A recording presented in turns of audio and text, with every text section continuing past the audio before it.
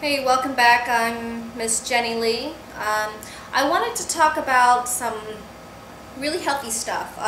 We've had a lot of fans that ask questions about what do you guys eat? I mean, what is like the healthy stuff that you guys eat? You know, they're so curious. And like I said, Freddie is a very beautiful person. Okay, he's a very strong guy. He's full of muscle, you know, and people want to know what do you eat and how much do you eat of it, you know? And so Freddie, majority of the time, eats the food that I cook. Sometimes he'll go out to eat in between his breaks when he's working a lot all day. Sometimes he'll eat at restaurants afterwards when he's done working. But most of the time, I just want him to eat healthier because going out to eat is not always the healthiest choice out there, what they offer at restaurants. So I would make a lot of foods like rice soup with meat in it, with a lot of garlic and ginger. I make soups where I add eggs into. There's different types of soups that I make. You know, I can make chili soup sometimes, and chili is extremely high protein meal. It's got the ground beef in it. You know, it's got the red kidney beans, which is full of protein as well. A lot of fiber content in that as well, and so other soups I make are kind of like egg drop soup as well. Sometimes it has seafood, sometimes it has like some pork or some chicken in it as well. There's a lot of different soups I can make, you know, and I always put minced garlic and ginger in it, okay? You know how they have garlic powder and garlic ginger? Oh my gosh, toss that out your kitchen cabinet. When you compare the flavor of the real ginger to the powdered ginger, they taste nothing like the same at all. The smell is a little different, it's very, very different, and the taste is completely different. So I used to use the powder version when I was lazy, and now one time I used lemongrass powder, and I noticed that my food tastes different, and I couldn't figure out what it was, and it was the lemongrass powder. If you compare the real lemongrass to the powder version, the powder is disgusting. So ever since I experienced that, I no longer use garlic powder or you know, and the powder version of ginger. And also the real stuff is so much more healthier. It's fresh, it's much stronger in flavor, and it's got more of the juices in them, and it's natural antioxidants in them still, and all the vitamins and minerals in them.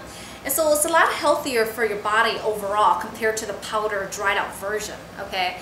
So it's up to you if you want the healthier version or just the overly processed version where it's just really not good for you at all. So even for flavoring, it's not good at all, the powder version. So garlic and ginger is really good. It's good for your sinus. When you have sinus congestion, it's very good for you. You mince the garlic and ginger and you put it in your soups, and you can put it in your tea, like the ginger, you can put some of that in your tea. And I noticed that when I would eat and chew the boiled version of the ginger that's in my tea, it kind of causes me to have an itchy throat. It makes me start coughing because it's so spicy still. Even I've boiled it up to an hour, but the ginger can be kind of spicy where it makes your throat itch and makes you cough more. So I still can't help it sometimes. I still like chewing on and eat it, you know. So it's up to you. The way I use it, I put a lot of ginger, which I shouldn't. I can put a lot of ginger, but I'm not supposed to chew on it and eat the fiber, you know, because it will cause my throat to itch because it's very potent, very strong, and very spicy. So if you leave the fibers behind and drink the ginger in the tea after it has been boiled for quite a while, then that should be fine. But for me, I can't help it. I just can't throw it out like that. I just have to eat it too. So maybe I should just put less ginger, of course, you know, and then I can eat a little bit. And so the ginger and the garlic is very good for your overall wellness. It's got full of antioxidants as well, a lot of healing power. Very good. If you have sinus congestion, it'll clear it up pretty good. Okay, like I said, it's very strong, so you kind of have to have it in a soup version where it's boiled, or you could put your ginger into your tea. You will not put garlic in your tea for most people. So garlic, you could put that in soups. It'd be a lot better with soups, okay? You can put it when you saute your meats. You could put it in that as well.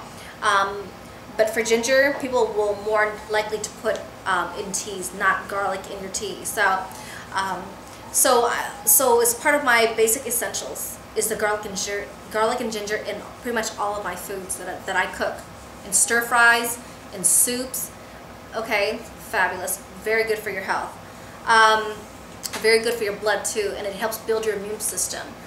The better your immune system, the better that your body will help repair itself when it's damaged. So, and also, so we eat a lot more of the lean chicken, because beef can be very hard to digest in general, and beef is very expensive in the Midwest, of course, but it's even more expensive in the East and West Coast because they have more seafood over there, and having red meat is very unbelievably expensive. And seafood in the East and West Coast are very cheap because they're by the ocean. So, so Freddie eats beef once in a while. He doesn't eat it often. He eats chicken more, and also we will have veggie dips also to snack on as well.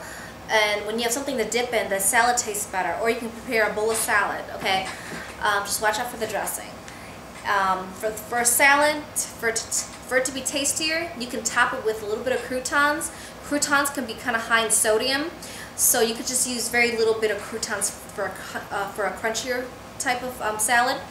You can use sunflower seeds. Go for the no salt sunflower seeds. The one with sodium could be a little too salty, and you don't need all that extra sodium in your body, because you'll get sodium a lot from the natural sodium from the veggies itself, and you'll get a lot of sodium for the dressing that you use, okay? So be light on the dressing. Even I get spoiled sometimes. I like to put a little extra, but still, you know, you take too much of that dressing, it could be high in fat as well and high in salt. And what's also good is you can add eggs in there. Boiled eggs in with your salad for some protein. And the thing is, some people are very afraid of egg yolk. Very. They say, oh, it's too high in cholesterol, it's very fattening, I don't want to be fat, blah, blah, blah. But you know what? The egg yolk itself is actually much healthier than the egg white itself. There is actually more protein in the white egg yolk, but the content of the egg yolk, the orange-yellow egg yolk, has tons, it's packed with full of nutrients, okay? And think about it, you know, the embryo, the baby chick actually is formed from the egg yolk itself, so imagine how nutritious that has to be to grow into an actual, you know, baby chick, you know. So anyways, so do your research, check out the nutrients of the egg yolk. You'll be amazed what's in it. It's got tons of zinc in it, it's got tons of like calcium in it. It's got lots and lots of good stuff in there that's very healthy for you. You could stick to no more than 2 egg yolks a day. If you're really afraid of the fat content of that, then just stick to 1 egg yolk. You know, you can eat 2 full eggs a day, every day. 2 egg yolks. I mean 2 whole eggs, I'm sorry, a day. And you can put in your salads, you can eat it for breakfast if you like. Protein is known to be very hard to digest, so it's mostly recommended that you intake your high protein items like during the day or in the morning. So if you want to have some boiled eggs for the day, try taking it for breakfast. You know, you could have 1 or 2 whole eggs if you like, and you could have a fruit, a banana or an apple if you like for breakfast. You know, if you want to deal with like a more leaner body or like a weight loss program or something, that's a nice, you know, breakfast meal for you. But also another thing is, if you're one of those people who cannot intake fruits or vegetables, or who can't really stick to that meal plan of like throwing some fruits and veggies into your diet, I recommend smoothies, okay? And smoothies can sound fabulous, but at the same time it could be very good for you and it could be very bad for you depending on how it's prepared. So if you're trying to get fruit smoothies from like restaurants, forget it. It is really unhealthy, okay? I'm not gonna say no names, okay? Some places are known for their fast food and known for their shakes. Oh, they are so packed with fat dairy ice cream type of shake, and it is so sweet, packed with like tons of high fat, saturated fat in there and all the unhealthy stuff, tons of unnecessary sugar. You'll definitely gain weight from that. The typical shake out there at a fast food restaurant is about at least 1,000, at least about 1,200 to 1,500 calories.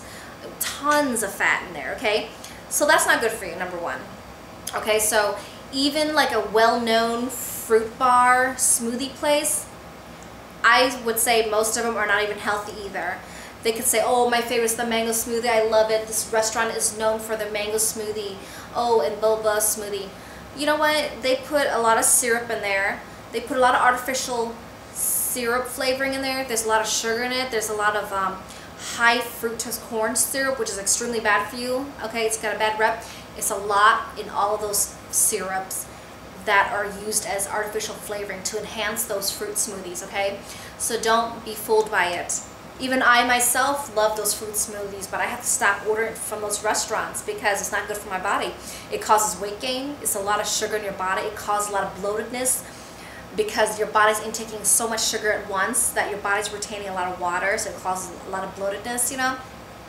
So I kind of started recently to stop ordering those smoothies and be more in self-control because I'm doing more of a new smoothie diet for myself. What I do now is, before I get to that preparation about smoothies, I want to tell you more about, some people are not familiar with antioxidants, you know. You could, like I said, you could do your research yourself. You could look up online antioxidant foods as keywords. Top 10 foods for high antioxidants, you know, stuff like that. Like for example, antioxidants are pretty much all together vitamins and minerals and all the goody stuff that helps build your immune system. It helps repair your cells better when it's damaged. To be a little more scientific of what they're trying to tell you is what antioxidants are. They help prevent and fight against free radicals. And what does free radicals mean? Okay, well, in your cells, when it reproduce, for you to live in general, your body is constantly producing new cells to because every day, every second, your cells are dying out. Like your skin, the dead flaky skin on your body, that's dead cells, skin cells that slough off like in flakes. That, for example, you would be dead if you didn't have cells that help repair your skin cells to be alive. Otherwise your cells keep falling off and then you become like a skeleton and you're dead. So these cells are still constantly being reproduced, okay? And when you age, these cells produce less. They're not as strong as when you're younger. So as you age, your hair will turn white or gray or both. You'll be gaining more weight because your body's not able to metabolize to be stronger and healthier, you know, and to be younger. And also, you're going to be very tired because you no longer have energy. So what I'm trying to tell you is to promote you to intake a lot of antioxidants. And people get confused, what is antioxidants? They are vitamins and minerals that help prevent or stop the free radicals. The free radicals are these little things in your cells. They help damage the cell itself. It goes like high speed. The more oxygen you intake, the more that your body wears out.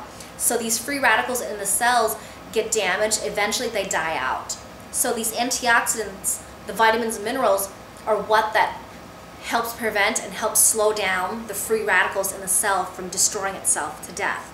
So if you figure out, if you wonder why do healthy people, why do people who intake a lot of fruits and veggies, that watch their diet, they don't smoke, they don't drink, why do these people look more attractive? Why do these people age so well? These people are like in their 40s, 50s, and 60s, or in their 30s. They still look like teenagers, you know? But then you compare it to the other group of people that smoke, that drink heavily, that don't take care of their dental, they don't eat healthy, okay? They don't eat fruits, they don't eat vegetables, they don't home cook their meals in a healthy way. Just because you home cook your foods doesn't necessarily mean that you're a healthy eater, okay? Because you could just make just as bad food at home as you order food from outside that's very high in fat, unhealthy, and it's destroying your body.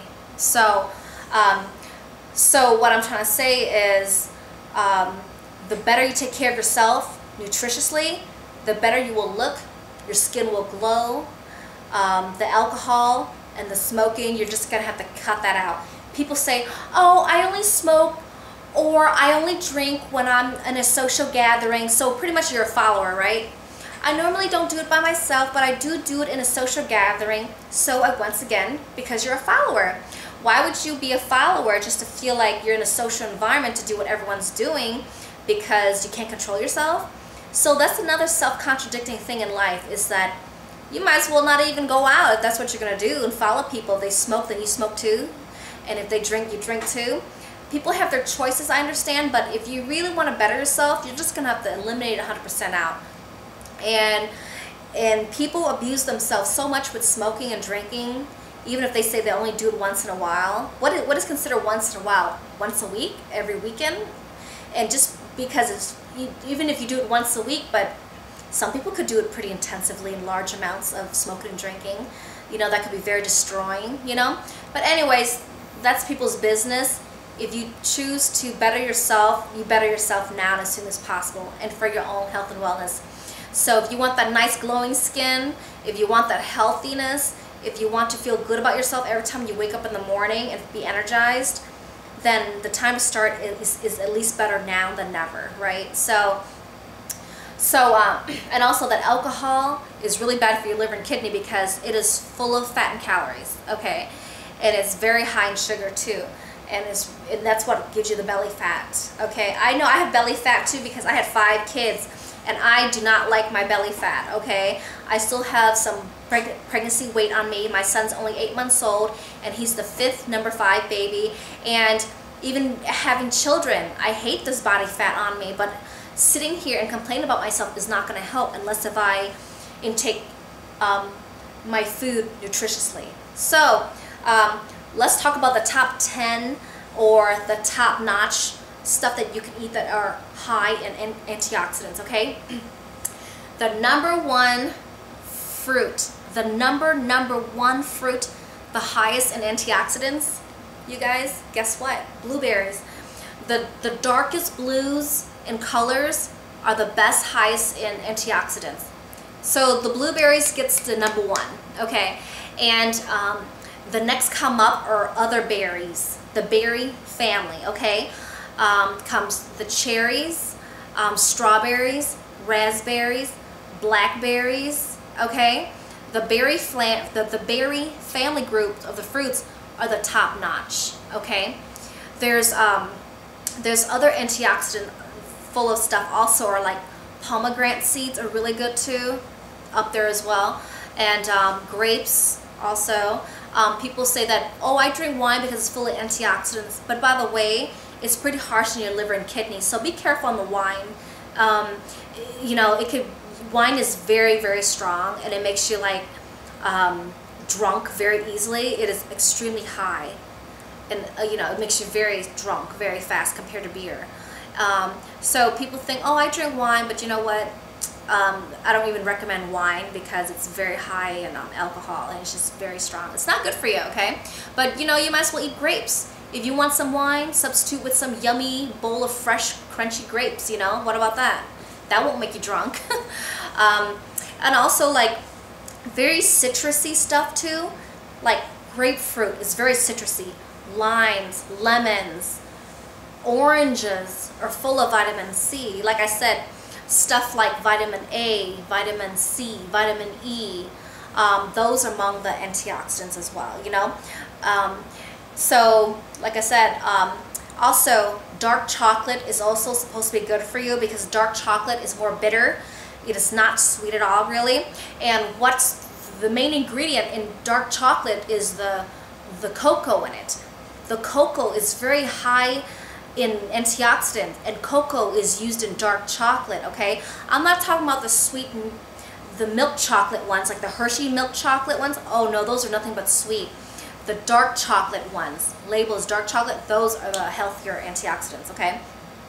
So, and also there's also, like certain nuts are very high in antioxidants also, like almonds, there's some in, well, let me see, hazelnut is one of them that has a lot of them.